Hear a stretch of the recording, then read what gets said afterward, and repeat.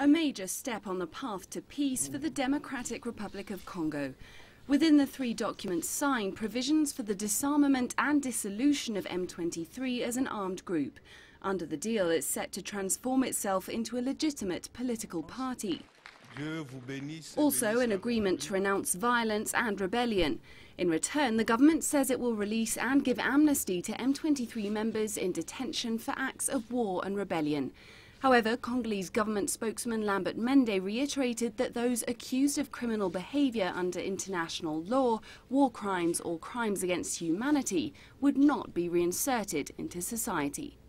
The signing of this agreement is groundbreaking and resounding, as it represents another chapter in terms of how the Congolese government and the M23 should engage with one another in an amicable and peaceful atmosphere, so that the humanitarian and security situation in the Eastern DRC is permanently resolved.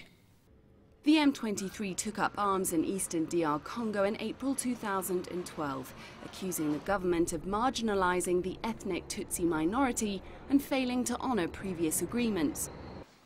Mediating between the two, Uganda's president was adamant that coming to the negotiating table was the only way for the group to have their demands heard. That's what I told these M23 people. If there is war, all the problems you are talking about will not even be addressed.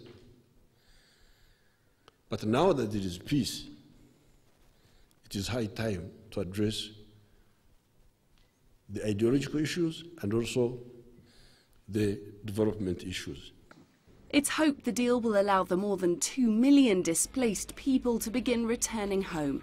International partners, including the United Nations and African Union, have been called upon to lend support and resources to the Congolese government as it begins the lengthy process of meting out justice and encouraging national reconciliation. Clementine Logan, CCTV.